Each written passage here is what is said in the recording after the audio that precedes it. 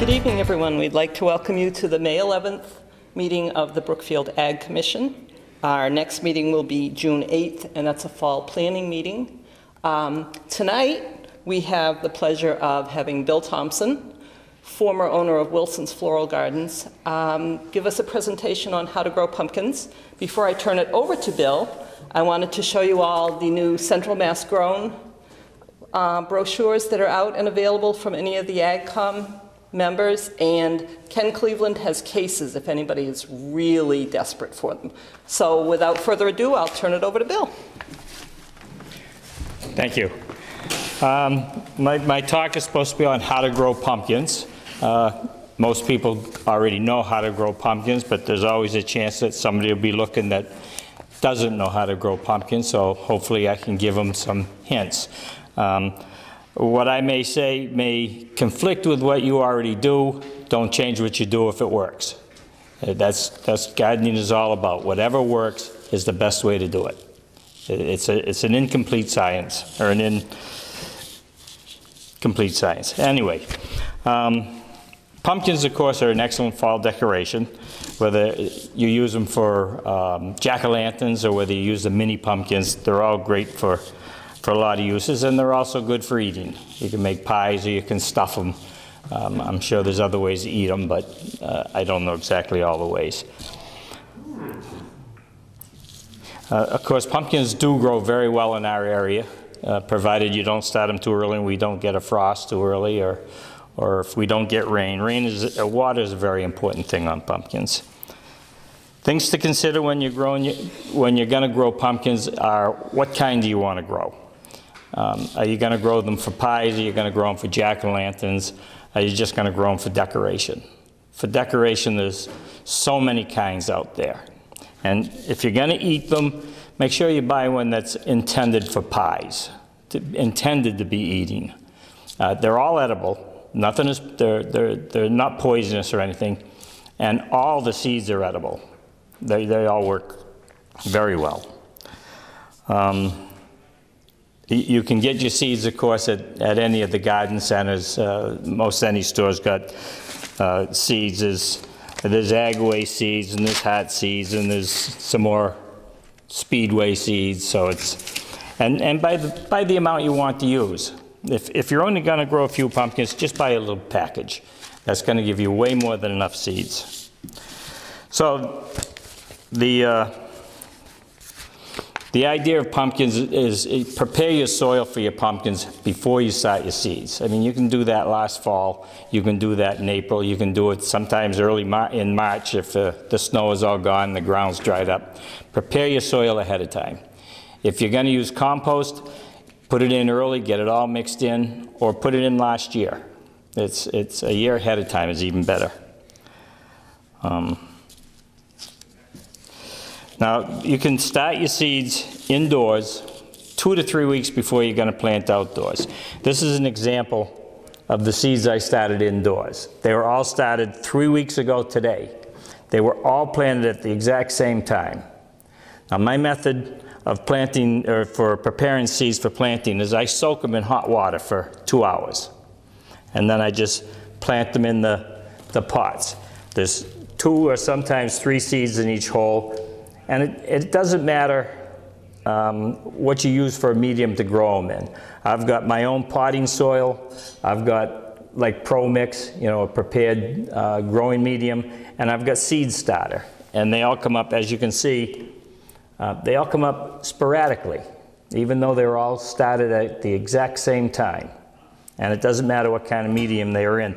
This one came up the first, and it's the biggest, and it's probably because it had the most heat. And that's the only explanation I have for that. And then I've got one hiding in here that just came up yesterday. So eventually they do show up. Now, the next thing to consider on your pumpkins is where you're going to plant them. You need a good, bright, sunny location. You should be full sun. That means from like 8 in the morning till 6 o'clock in the afternoon. Don't plant them in the shade of a building. Don't plant them under a tree. It just doesn't work. They won't grow well.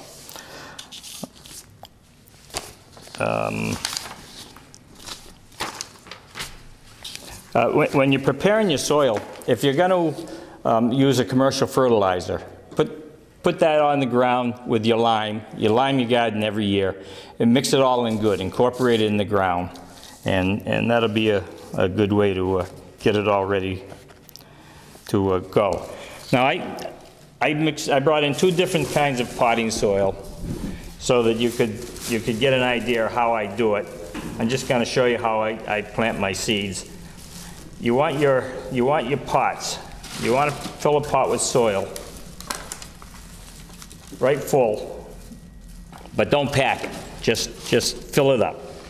And that's one with potting soil, and this is one with a pro-mix type soil. And you want it to be moist, not wet, but just moist. And then ideally, you plant your seeds in a pot. You plant them about 1 inch deep, and it's a very easy thing to do.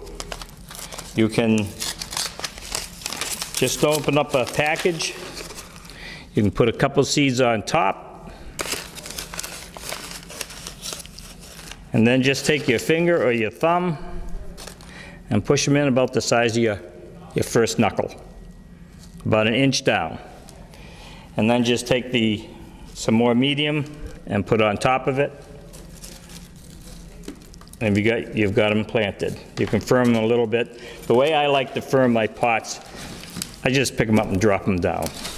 And that's got them packed down as tight as they need to be packed. Now the next thing I do is I water them with hot water. Not scalding hot water, just hot water out of the tap. Something that you can put your finger in, it won't burn you, but it feels good and hot. And either take a nice watering can with a nice fine nozzle and water them. You're going to have to water them several times to get it to soak down through. Or you can just put them into a container like that and fill the container with hot water. And then just let them sit there until it soaks up, and you can see the water on the top quite often. You know it's wet enough. And then you never have to water them again until after they've sprouted. You put them in a container like this. This was a cookie container from one of the grocery stores. I put them in that, and of course I used a smaller pot. You can see those are smaller pots. And cover them with plastic. Put them in a nice warm place where the soil is going to stay warm, say like 75 to 80 degrees. And you have a piece of plastic on them. That way the water doesn't evaporate too fast. And that helps them sprout. Now after you've got them growing, 3 weeks later, you got a nice pot, it's time to plant them out in the ground. So you want to prepare your soil or your beds. Either plant them in straight rows about 3 or 4 feet apart, or you can make hills that are 3 to 4 feet in diameter and probably 10 inches high. And that's a good way to do it because it helps the soil warm up faster. And it also, if you've got compost in it, it helps it maintain the moisture without having to go too deep to get to it. Now, on these pots, you can see the nice root system in just 3 weeks. So they're all ready to go. Now, if you take this out, put 1 pot in the middle of each hill. Now, if you've got 2 plants in it and they're growing good, you can leave 2 plants in it. If you've got more, if you put in more seeds and you've got more, if you've got a weak one, just take a pair of scissors or trimming shears or something. Just cut that one off. Don't try and pull it out. Just break it. You don't want to have too many plants in one hill. So you just put that in one hill and plant them about 1 inch deeper than they are in the pot that you started them in. And of course, I didn't mention to begin with, you should harden them off. You should get them used to being outdoors. By placing them outdoors in a sunny location, I like to put them on the east side of my house so that they get sun in the morning, then at noontime the sun goes away and they've had enough sun for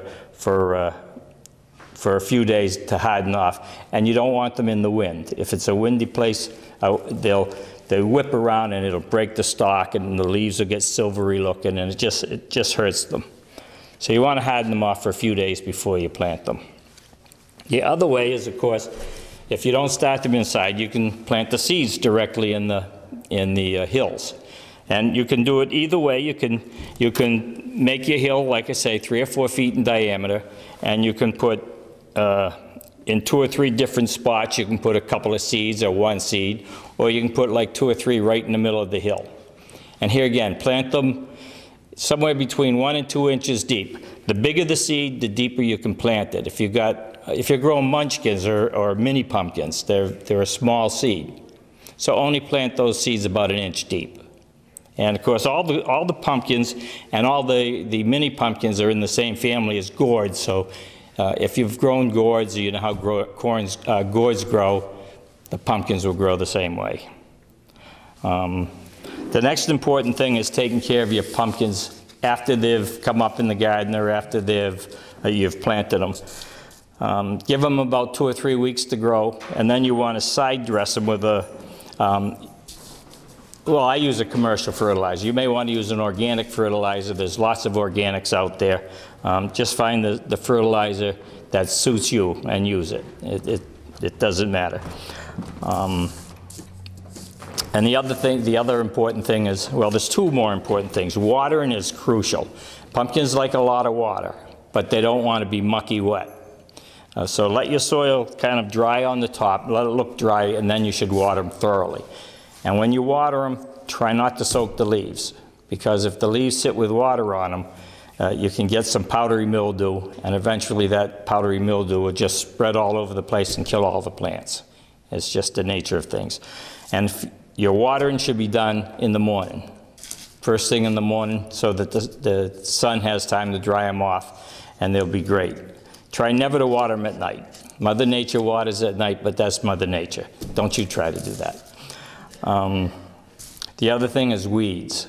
The weeds can drive you crazy, but they also choke out the pumpkins to begin with. After the pumpkins get big and growing all over the place, they can take care of themselves. But for the first few weeks, at least the first few weeks, maybe even all season long, make sure you keep the weeds away. The other thing with pumpkins, they do grow all over the place. I mean, you may have a little spot in your yard and they're going out in your grass and you don't want them there. You can pick the pumpkin up, if there's a pumpkin, and the vine, and very carefully move it back to where you want it and make them go the direction you want them to go. As the pumpkins grow and mature, they turn orange or a yellow color, depending on the variety of pumpkin. Don't pick your pumpkins until they're fully ripe. They should be a nice hard shell on them, and they should be a good color, good orangey or a good dark yellow color, whichever you happen to use. And the best way to know that it's time to cut them is the leaves are starting to die, the stem is starting to turn brown. Then you can harvest them. When you harvest your pumpkins, cut the vines off. Leave the stem 3 or 4 inches long, if it is that long, and just cut it right where it's attached to the vine. Just take your shears and cut it off. And try not to pick your pumpkins up by the stem, because if you break the stem off, that's like a cut, and that can get infected and cause the pumpkin to rot. Pumpkins, of course, can be stored. Your eating pumpkins can be stored for most of the winter, and you can enjoy them for as long as you've got them in a nice, cool, dry location. And when you harvest your pumpkins, leave them out in the sun for a few days and let them finish hardening up without the vines, and it kind of like cures them, if you will. It makes them last a little longer. The other thing I forgot to mention at first is how soon you should pick your pumpkins, or how you should plant your pumpkins to have them on time for fall when you want them. If you want them early in the season for decorating, you want to plant them early in the season. And all the seeds have a days to harvest on them. This is a Connecticut field pumpkin, and the days to harvest are 100 days. So if you want to have these pumpkins in the middle of September, you want to plant them the 1st of June. That puts them into the middle of September. If you want your pumpkins the end of September, plant them a little bit later. Pumpkins will grow and mature, and they'll keep growing, but as long as the conditions are right. They won't overgrow and they won't die just because they've reached maturity. But if you pick them off and they're the wrong kind of pumpkin and they're not fully ripe, they're just gonna rot on you. They're gonna deteriorate. They won't stand up for months and months in the hot weather if they're picked too early. And if you want them for Halloween, try to plant them a little bit later so that they mature later. And then you're apt to have a nice pumpkin for Halloween. The other thing I think I have to mention is the Ag Commission is going to be giving out a pumpkin set, or a kit, not a set, a pumpkin kit. It's got a nice little pot of soil in it, and it's got a nice little batch of seeds, compliment of the Ag Commission, and somebody will be giving them out after the Memorial Day parade in front of the Congregational Church. I do have a couple of handouts. Of course, I have a written copy of what I was supposed to say, whether I said it all or not. And I have a nice brochure that tells you how to grow giant pumpkins. If you're into growing or want to get into growing giant pumpkins, that's a little different than growing your regular pumpkins. There's a little more tricks to it, especially if you want to grow one big enough to take to a fair and enter a contest. That's quite a job. I mean, it's not a hard job, but it's a demanding job, and there's ways to do it and really get a good pumpkin. So I think I have covered everything. Yes, sir. Do you cover, when you say cover with plastic, you use clear plastic or black plastic? Clear plastic. It doesn't matter if it's clear plastic, black plastic. But once you've covered them with plastic, by the way, don't put them in the sun. Put them in a warm spot, but not in the sun, because the sun, if plastic and sun, the sun will intensify and your pot will get too hot. Over 85 degrees is not good for your seeds. And if you get up into the 90s, you have a temperature, you have a tendency to be cooking them rather than growing them. So. Can you put them like under the heat lamps like with your chickens? As long as it's not too close to the heat lamp. You can control the temperature in there. Right, as long as your soil temperature 75 to 85 degrees is ideal for pumpkins. As long as the heat lamp is far enough up, and of course if you use grow lights, you have a grow chamber, a seed starting area, that's great. That'll be good for them. But once they start growing, once they sprout, get the cover off of them. And if only one seed starts or one plant has come up, still uncover the whole thing. And unless you can take one out and just set it aside and keep the others covered for another day or two. But they germinate irregularly. They don't all come up the same day. Now you said when you first started out, you soak them in hot water for like 2 hours. Were those ones there soaked? These were all soaked. They were. These ones that I just showed you that I planted, they weren't. But what I, excuse me, I have an insulated coffee cup.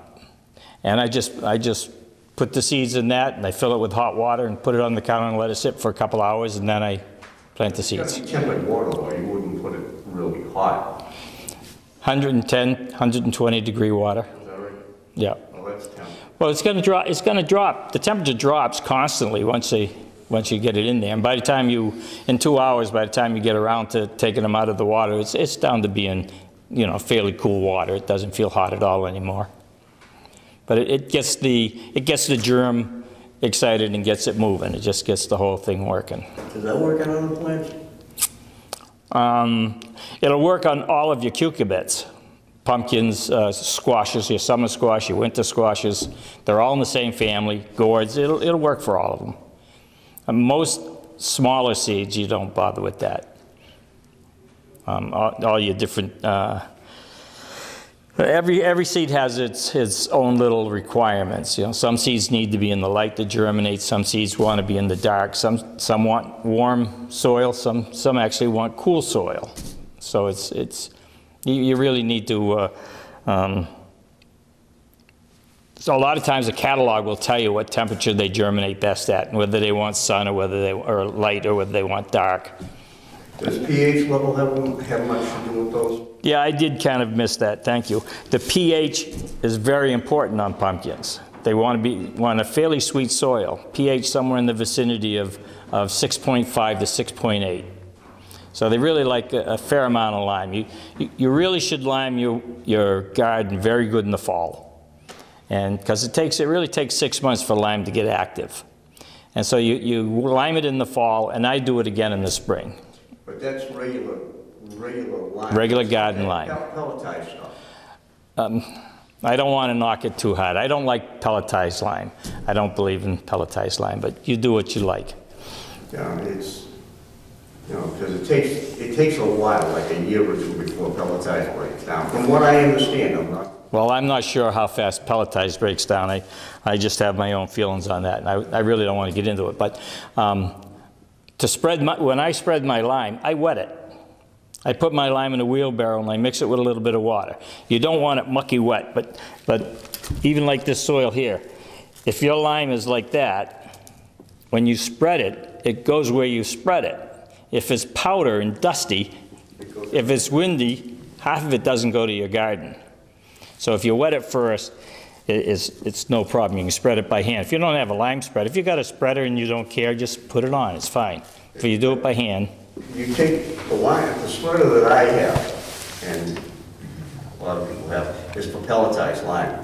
Can you use the powder on that, or do I have to go back to Ackley and ask them? I would say you can use any lime in that. I hadn't heard that there was... Because the way it is, it goes into a hopper, and then there's a spinner thing around. Oh, that's fine for regular lime. It is. It will work on regular lime, yeah. Most lime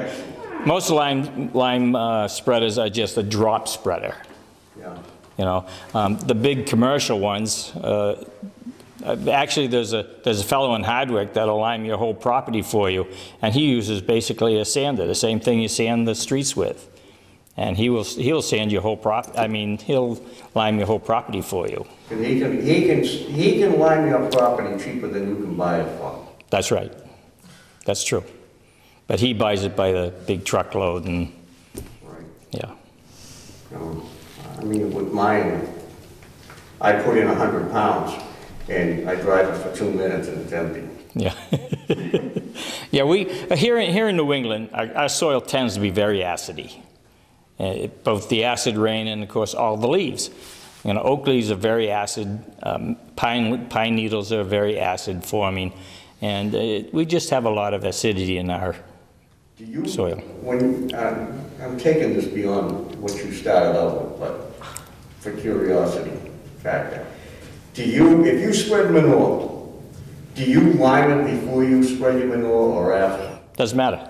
It don't. Okay. As long as you lime it. And you should mix your manure in. Don't leave it laying on top of the ground.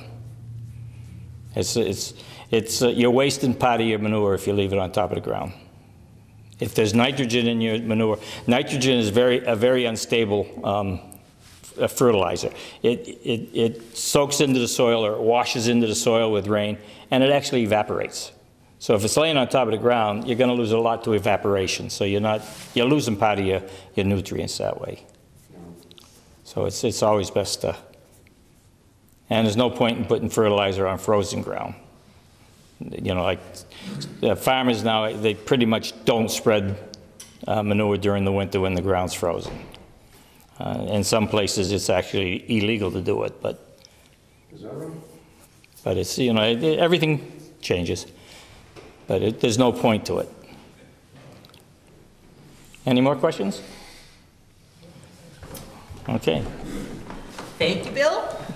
We look forward to seeing everybody Memorial Day in front of the Congregational Church to get your free pumpkin kits, and hopefully we'll have some really great pumpkins here in Brookfield.